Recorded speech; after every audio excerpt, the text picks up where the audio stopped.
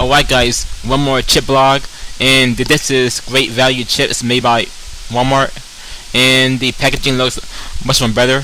I got Raves, barbecue, and sour cream, and I'm gonna say Walmart did a blast with the quality, the artwork, because the old packages, they were just plain white, had no color, textures.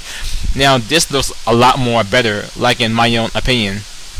And this sold me into buying them because of the brand new design, artwork.